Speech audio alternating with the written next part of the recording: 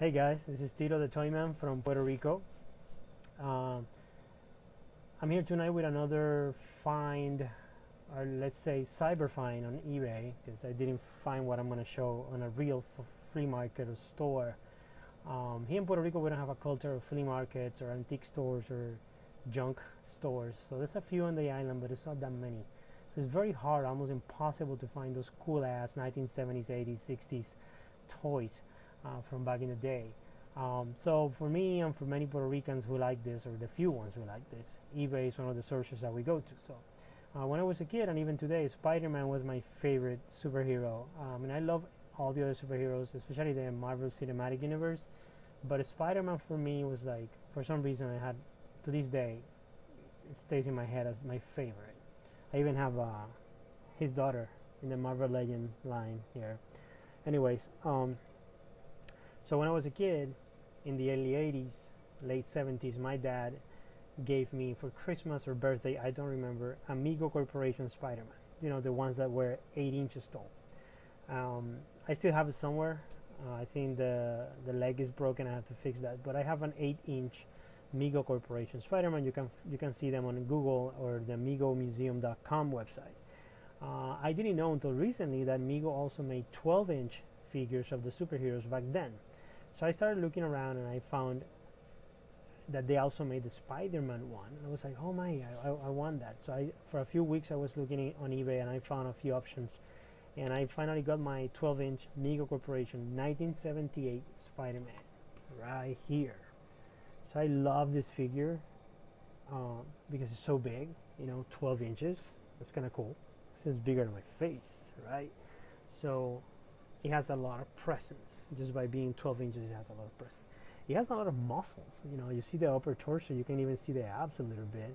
Big pecs, and you can see the arms are like bulky biceps and bulky quads. So they made a new body for this figure because the first one they made, if I'm not mistaken, it was in 1977. But that one was a little bit less muscular. It was like a regular 12-inch body. For 1978, they make a more muscular body, which is kind of cool in my opinion. This one of the things to find out if it is a 78, 77. Obviously, you can see the year stencil in the back, but the fact that the torso is red, it tells you it's a 1978.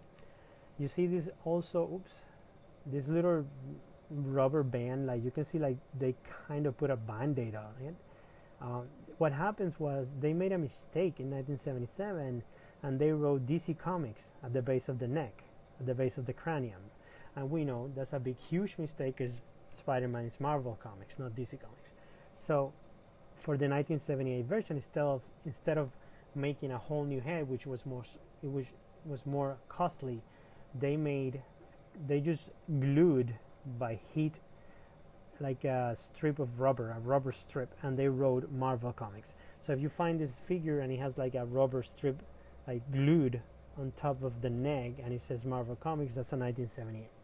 Another thing I realized, like my Spider-Man has like a plastic tube for the arm, like not the regular solid plastic arm. It's like the right arm has like an empty tube and it's quite soft. So I was scared. I thought somebody had sold me, I thought the guy who sold it to me sold me a refurbished one, like not 100% original, refurbished.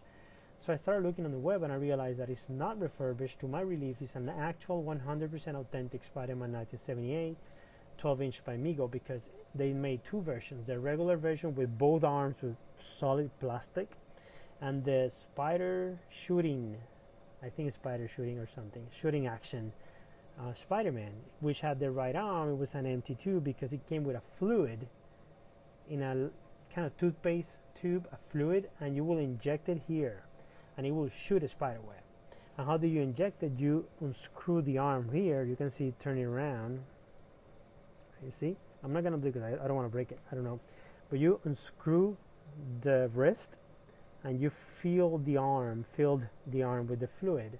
You put the wrist back on and you squeeze the arm and the spider web will come out from a little, I'm looking at the camera, sorry, from a little tube or something right here. I don't know if the lighting is that great, sorry about that, but like a little tube in there that will come out from the eye. So yeah, I'm very glad that it's not a refurbished one, that I got an authentic 1978 Mego Corporation 12-inch Spider-Man. Too bad I didn't get the original box. Those are practically impossible to find, and if you find them, they're gonna be super expensive, in the hundreds of dollars. But I love it. I love it. It's big. It has a lot of presence. It stands very easily. Let me see that? Boom! Not even 3 seconds. It's standing. So it's a very big figure. The head is in pretty good shape. The eyes are not scratched or anything. Like this figure, because kids, you know, we play with them. Sometimes the white eyes, you could see the red underneath, the scratches and whatever. So this one is fantastic. The suit is in great shape for something that was made in 1978 or even earlier. The suit could be earlier. It's unbuttoned. The button works. So I'm glad for that. It's just I leave it like that because it's an old button. I don't want to put a lot of pressure on it. But I love it, man. This thing is huge and it's spidey and it has a lot of presence. So I'm very hooked. Sorry. It stands very easily. It stands very easily, which I also love. Oops, where I am. So what do you think, guys? What do you think? Do you have one? So I loved it, and I hope you like this very amateur video because I'm not an expert at these things. But until next time, and thank you for watching.